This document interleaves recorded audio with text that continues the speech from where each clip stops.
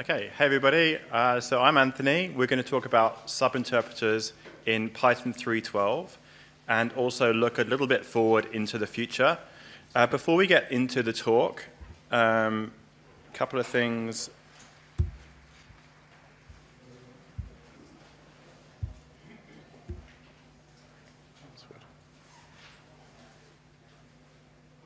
A couple of things about me. Okay, so a few links. That's my website, where my blog is, links to talks I've done previously and stuff like that. I'm on Twitter, Anthony PJ Shaw. I'm also on Mastodon, on the Fostodon instance. That QR code, which will be on the last slide of this talk as well, has some links as well as copies of the code snippets that I'm going to show during this talk. So we're going to talk about subinterpreters and parallel computation in Python in this talk. And I've got an analogy that I've been working on, and I'm not quite sure about it. So we're going to talk through this analogy. Hopefully it's going to help us, because when we talk about subinterpreters, it's really important to consider the time it takes to create them and to serialize tasks. So to give you an idea, this is a concept that we have an individual who needs to review 3 books. So that's their work that they have to do. They've got 2 friends, and if they review a book by themselves, it takes 60 hours. So if they review 3 books, one at a time, it would take them 180 hours. So you might think, okay, can we do this computation if the person is a CPU, and we've got 3 CPUs, can we do the computation in parallel? So what would it take for 3 people to review 3 books? So you think, okay, that should take 60 hours. So if this were a math question, that's probably the right answer. This is a computer science question, so that is the wrong answer. The reason it's the wrong answer, in my analogy, is because they have to package the book, they have to ship the book, and then the person receiving the book has to unpackage it. So I'm going to give you another example of this. I've got 3 pieces of paper here. I am CPU 0, so I'm the main CPU. I'm busy because I'm giving a talk. I've got some work to be done, which is to fold these pieces of paper twice. And I need some volunteers from the audience, if you put your hands up. So I want you to fold it half and then half again, okay? One volunteer, 2 volunteers. Okay, right, go. So I've got to give you the job, and somebody else. And then the next person.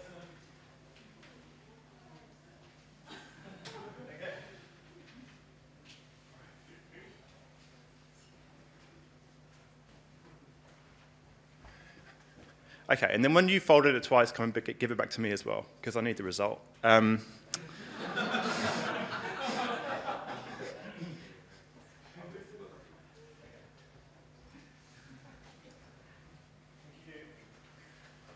so in that example, we had our parallel computation.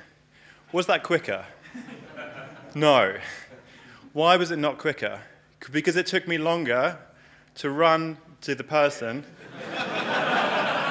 So we'll talk about the what would be the 4th CPU a bit later in the talk, which is, I guess, the long pole in the tent. There's other words for it, but yeah, it's the slowest one. So the actual time for the 3 people is the packaging, the shipping, the unpackaging, and the review time. So this does relate to some real scenarios, but it's really important to consider this. So the actual CPUs themselves are all more or less the same. We saw that one of them was a bit slower, but it takes me the same time to fold the piece of paper twice as it would somebody else. Okay, so the thing doing the job was the person in this analogy. The work to be done was a stack of books or the pieces of paper. And the interworker communication was me running with the task, giving it to the CPU, and then the person bringing back the result. That part is really important, and that's actually one of the most important things when we look at sub-interpreters. So a couple of questions. So our book editor has a fourth person to review books. Would that shorten the time to review 3 books, assuming that you can't cut a book in half? What do we think? Show of hands for yes? Okay.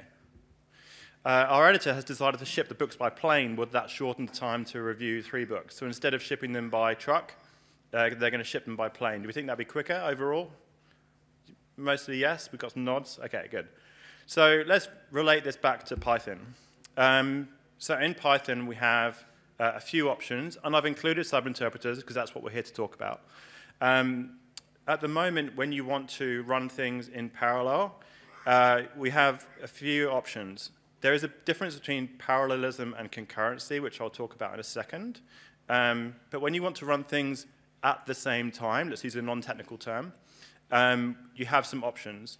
The first option is threading, and I've put a star there because it's parallel, but we'll talk about that. Coroutines with things like async IO, which is great for concurrency. Multiprocessing. Has anybody used multiprocessing before? Okay, quite a few of you. Okay, great. Multiprocessing is properly parallel with Python. And then sub-interpreters. So the third column along is the startup time, which is important. So the fastest is coroutines, then threading, then sub-interpreters, and then multiprocessing. And I'll put some numbers behind this as well and actually show you to what extent that's true.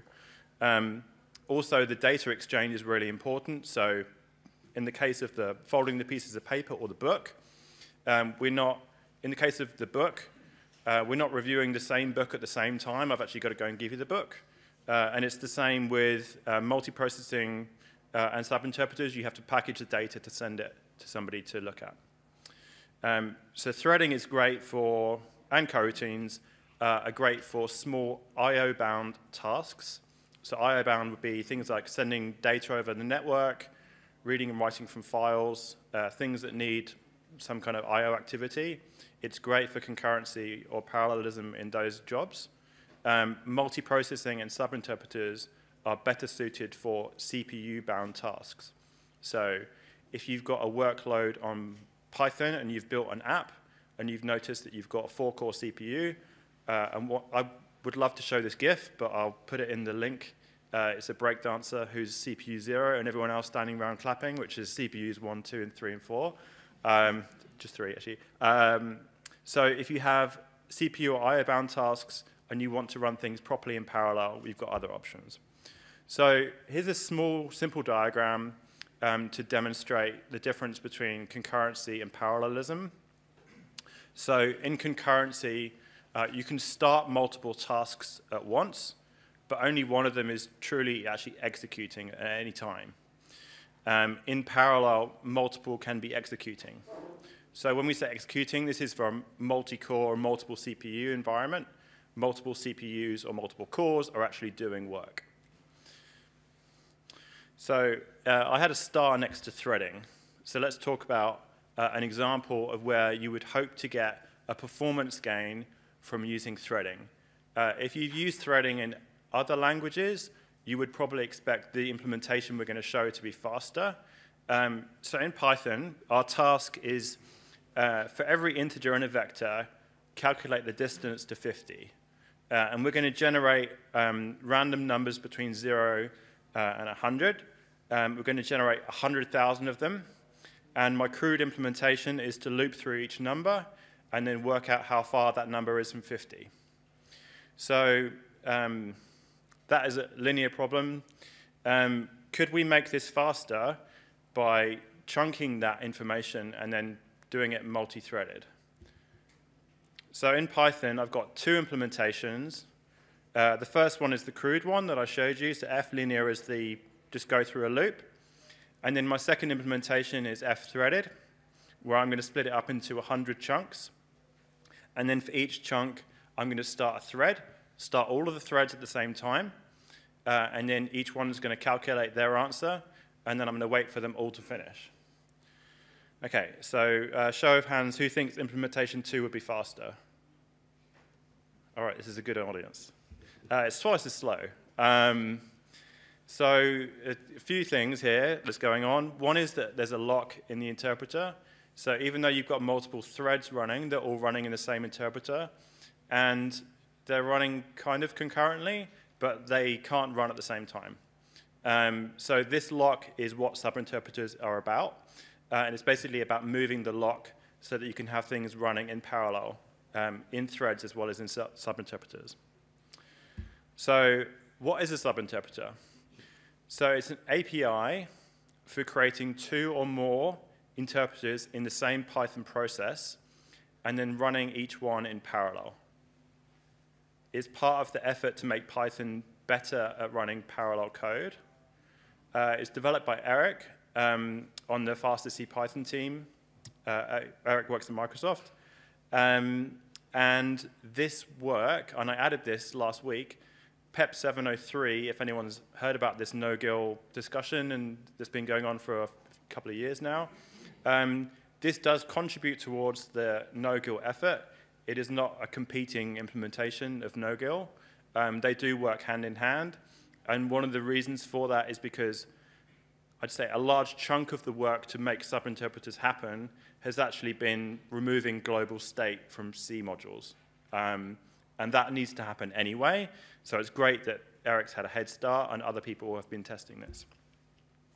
So if we could give you a system diagram for Python 3.11 and below, at the top you have the Python process. Underneath that you have really a data structure, but something called an interpreter. And then underneath that you can have threads.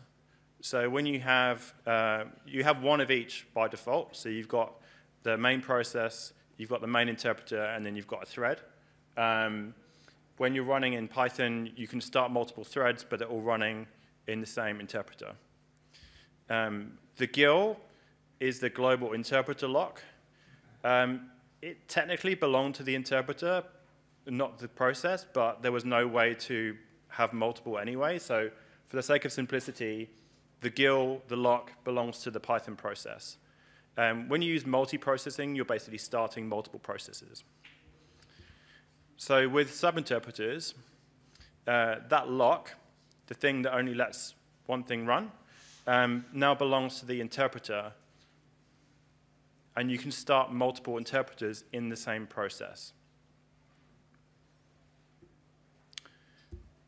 So in the case of our threading example, if you were to start, yellow means running, I guess. So on the right-hand side, in that example, you can have 2 threads executing code on different CPUs at the same time. So if we were to re-implement our NumPy distance to 50 algorithm and use the same threading example, but have multiple subinterpreters, it would be faster. So how would you use a subinterpreter in Python 3.12? Okay, first of all, you have to import a super secret module called _xx subinterpreters. In most of my examples, I've always aliased it to interpreters because otherwise it looks ridiculous. The reason it's called _xx subinterpreters is because you're not really supposed to be using it yet. It is mostly there for testing purposes as an experimental interface. The other thing you might notice is that, well, first of all, this is a blocking call. You wouldn't notice that. But when you run the Python code, that code is a string. Now, writing Python code all in strings is not much fun. It's hard to use an editor.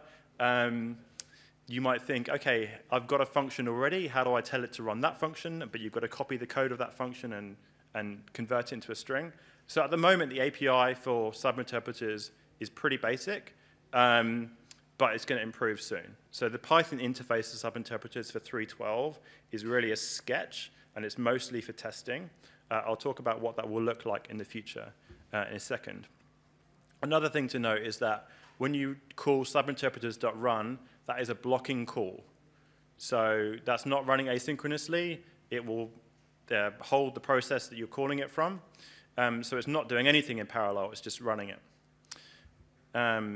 If you want to do things concurrently, then you would start an interpreter from a thread.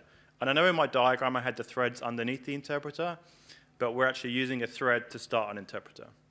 And the reason we do that is because we can basically create proper parallel examples. So you would create a thread, and then you would ask it to run interpreters.run, and then give it the code to execute. OK, so that is the current API.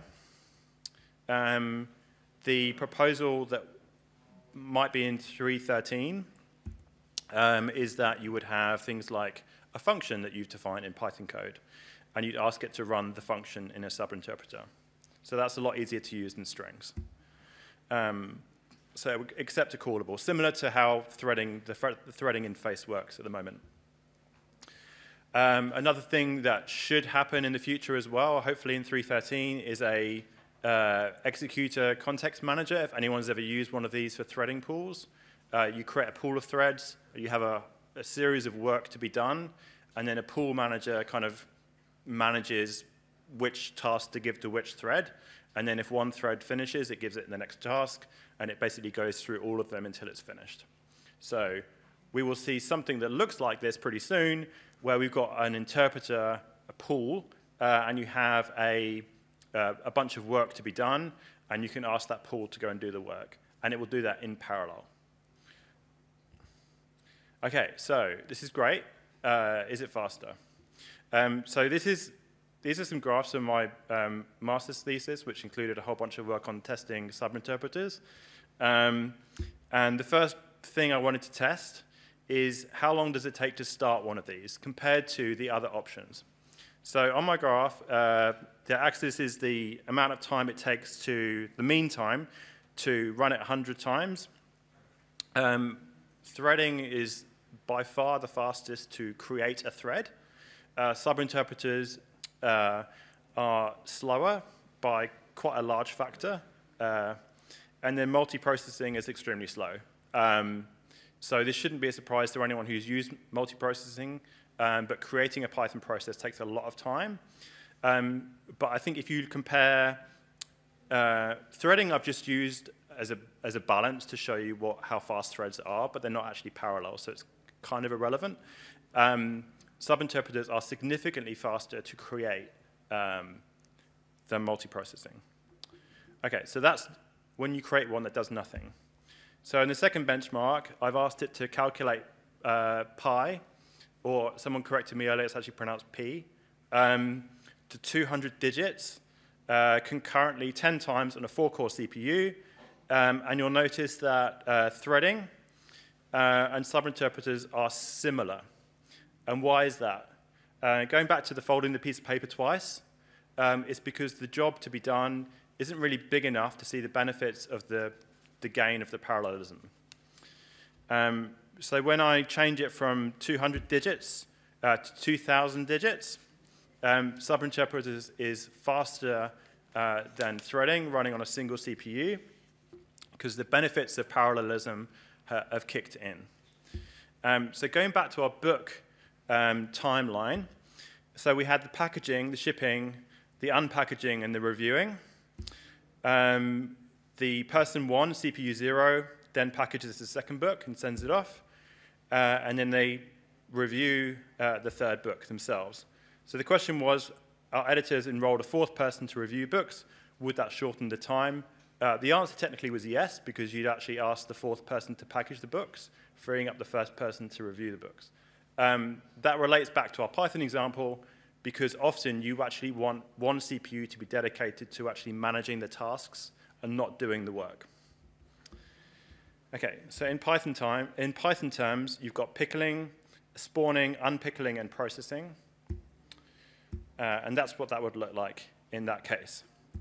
OK, so which option is best for you? So I've reduced this down to a couple of graphs. Now, if we have the size of task, so the amount of computation that needs to be done, going from smaller to bigger, and then the time it takes to execute, going from faster to slower. So the bigger the job, the longer it takes to run. Everyone understands that? So that's normal execution. If it's threaded, it takes slightly longer because you've got to create a thread, but it's still linear. That distance is the startup time. So with multiprocessing, the startup time is significant, but if you had 2 CPUs, at some point those lines cross, could you get the benefits of parallelism? So if you compare that with subinterpreters, the startup time is smaller, therefore the benefits of parallelism kick in sooner. Okay? It's really hard to quantify what that point is, because the amount of work to be done is difficult to measure. I can't give you a number, because it depends on the CPU, depends on the architecture, like there's so many factors. Okay. And when you add more CPUs, the benefits of parallelism make a bigger difference. So that line is basically at a different growth rate. So if you wanted to reduce the cost of starting a subinterpreter, similar to multiprocessing, you'd actually probably want to reuse them. So in this case, we've had you start one, it says it's ready, you give it a job, it gives you back a result. You start another one, it says it's ready, you give it a job, you get a result. What you really want to be doing with subinterpreters and with multiprocessing is to reuse the same one. So once it's started, to give it a second job and keep it running in the background.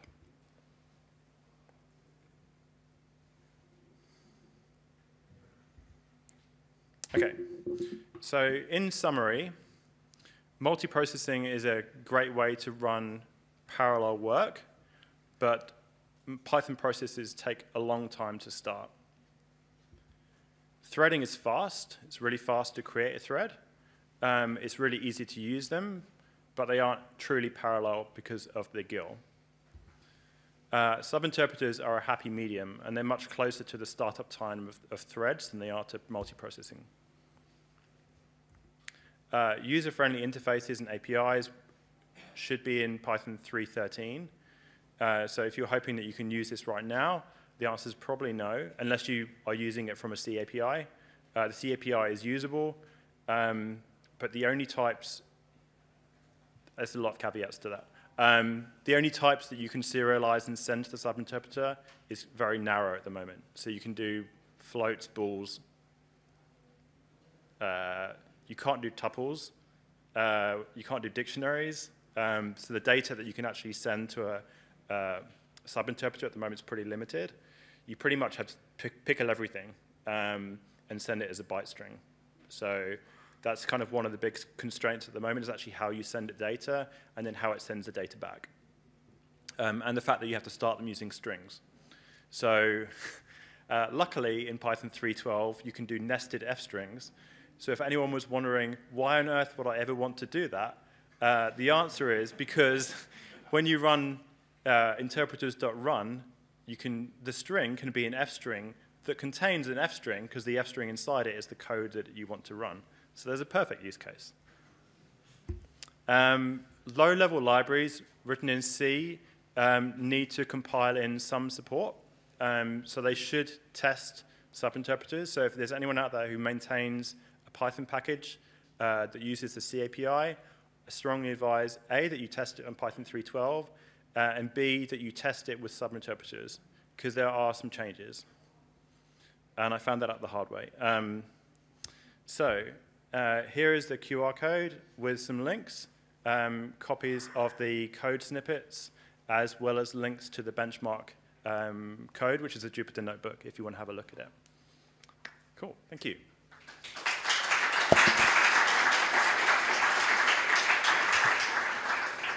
Thanks so much for the talk. It's awesome. Any questions from the audience? Anyone? I feel like this is going to be a busy one. The microphone's coming.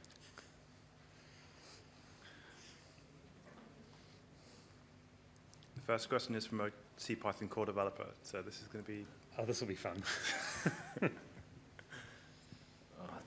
Thank you, Anthony. This is a very nice talk. And as you comment, the subinterpreter provide very limitation data exchange between the subinterpreter. So it cannot using the data exchange of the multiprocessing way or threading way. So what do you think that what will be the best use case for the subinterpreter from the end user side?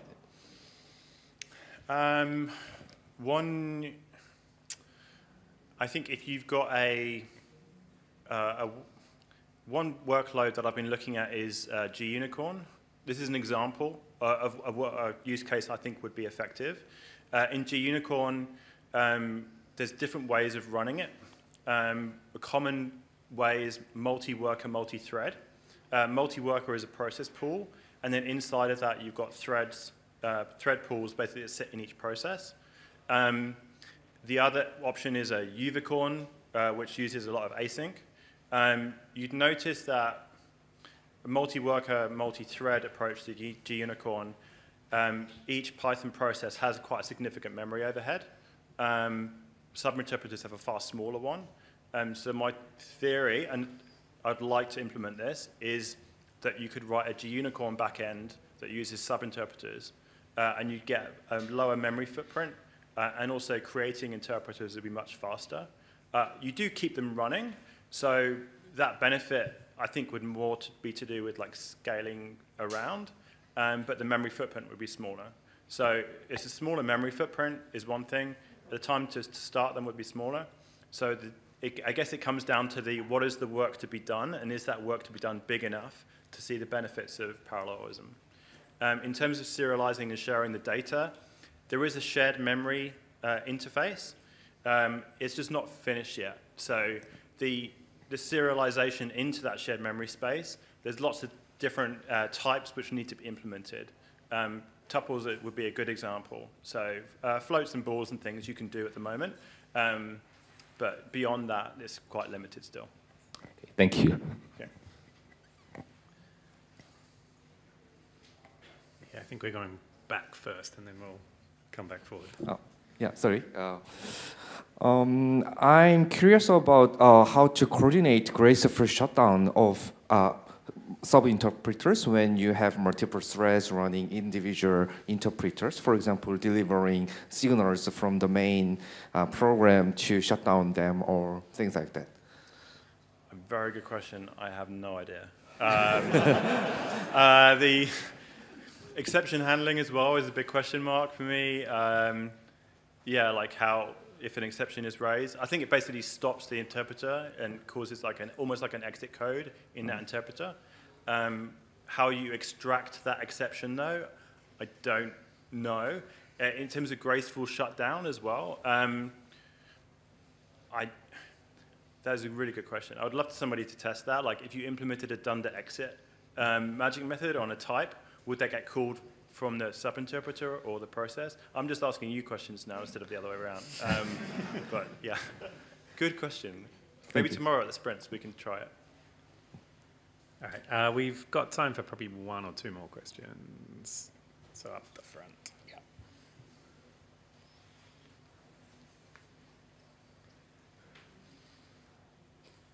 Hi, thank you for the talk.